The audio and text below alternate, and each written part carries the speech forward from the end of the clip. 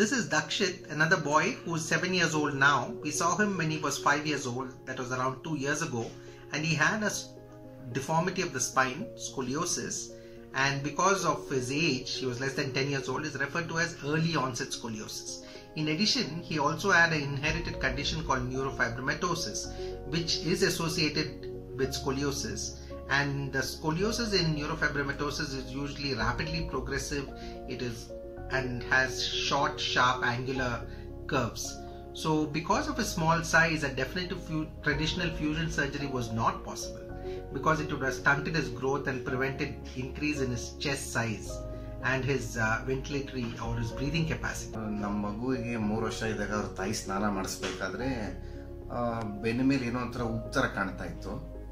ಆ ಉಪ್ಪನ್ನ ನಾವು ಅಷ್ಟು ನೆಗ್ಲೆಕ್ಟ್ ಮಾಡ್ಕೊಂಡ್ವಿ. ಅದು ಏನಿಲ್ಲ, ಸುಮ್ಮನೆ ಜಸ್ಟ್ ಆ ಥರ ಇರ್ಬೋದು ಅಂತ. ಬಟ್ ಇನ್ನು ಸ್ವಲ್ಪ ದಿನ ಹೋಗ್ತಾ ಒಂದು 15 ಡೇಸ್ ಆದ್ಮೇಲೆ ಉಬ್ಬು ಜಾಸ್ತಿ ಕಾಣೋದಂಗಾಯ್ತು. ಆಮೇಲೆ ಅಂಗನವಾಡಿಲಿ ನಾವು ಡಾಕ್ಟ್ರಿಗೆ ಒಂದ್ಸಲಿ ತೋರಿಸಿದ್ವಿ. ಅಂಗನವಾಡಿಯಲ್ಲಿ ತೋರಿಸಿದಾಗ ನಮಗೆ ಅಂಗನವಾಡಿ ಡಾಕ್ಟ್ರು ಮಣಿಪಾಲ್ ಹಾಸ್ಪಿಟ್ಲಿಗೆ ನಮಗೆ ಡಾಕ್ಟರ್ ಥಾಮಸ್ ಜೋಸೆಫ್ ಕಿಶನ್ ಅವ್ರನ್ನ ಕನ್ಸಲ್ಟ್ ಮಾಡಿ ಅಂತ ಒಂದು ಮೆಸೇಜ್ ಕೊಟ್ಟರು. ಅದು ಕನ್ಸಲ್ಟ್ ಮಾಡಿದ್ಮೇಲೆ ಅವ್ರು ಹೇಳಿದ್ರು, ಮಗುವಿಗೆ ಸ್ಪೈನಲ್ ಕಾರ್ಡಲ್ಲಿ ಈ ಥರ ಮೂಳೆ ಬೆಂಡಿದೆ, ಅದು ದಿನ ದಿನ ಜಾಸ್ತಿ ಬೆಳೀತಾ ಇನ್ನು ಬೆಂಡ್ ಆಗುತ್ತೆ, ಹೆಲ್ತ್ ಇಶ್ಯೂಸ್ ಜಾಸ್ತಿ ಆಗುತ್ತೆ ಅಂತ ನಮ್ಗೆ ಹೇಳಿದ್ರು. ಆ ಥರ ಹೇಳಿದ್ಮೇಲೆ ನಾವು ಅದಕ್ಕೆ ಡಾಕ್ಟರ್ನ ಬೇರೆ ಸಜೆಷನ್ ಕೇಳಿದ್ವಿ. ಡಾಕ್ಟರ್ ಅದಕ್ಕೆ ಫಸ್ಟು ಬ್ರೇಸ್ ಕೊಡ್ತೀವಿ, ಅದನ್ನ ಹಾಕಿ ಟ್ರೈ ಮಾಡಿ ನೋಡಿ, ಅದ್ರಲ್ಲಿ ಕಂಪ್ಲೀಟ್ ಇದಾದ್ರೆ ಇನ್ನು ಮಗು ಚಿಕ್ಕದಾಗಿರೋದ್ರಿಂದ ಅದನ್ನ ಹಾಕಿ ಟ್ರೈ ಮಾಡಿ ಅಂತ ಹೇಳಿದ್ರು. ಆ ಥರ ಟ್ರೈ ಮಾಡಿದ್ವಿ. ಆಮೇಲೆ ಸ್ವಲ್ಪ ದಿನ ಒಂದು 6 to 8 monthsವರೆಗೂ ಬೆಲ್ಟ್ ಹಾಕಿದ್ವಿ. ಬಟ್ ಬೆಲ್ಟ್ ಹಾಕಿದ್ಮೇಲೆ ಅದು ಉಬ್ಬು ತುಂಬಾ ಜಾಸ್ತಿ ಆಗ್ತೋಯ್ತು. ಆಮೇಲೆ ಫೈನಲ್ ಆಗಿ ಡಾಕ್ಟರ್ ಅದನ್ನ ಸರ್ಜರಿ ಮಾಡಲೇಬೇಕು ಅಂತ ಹೇಳಿದ್ರು.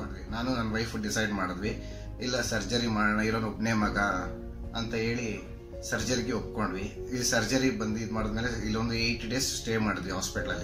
We resorted to a growth guidance system that allows him to continue to grow while correcting his curve at the same time. And once he grows up much bigger, once he's around 11 or 12 years old, we hope to do a definitive fusion surgery.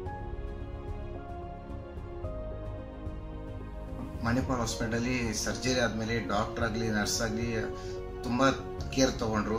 ಇವಾಗ ನನ್ನ ಮಗು ಆರಾಮಾಗಿದ್ದಾನೆ, ಆಡಾಡ್ಕೊಂಡಿದ್ದಾನೆ, ಎಲ್ಲ ಮಕ್ಳು ತರ ಆಡ್ತಾನೆ. But ಒಂದು problem ಏನಂದ್ರೆ ಎಲ್ಲೂ ಜಾಸ್ತಿ ಎಗರಬಾರ್ದು ಅಂತ ಡಾಕ್ಟರ್ ಸಜೆಸ್ಟ್ ಮಾಡಿದ್ರು.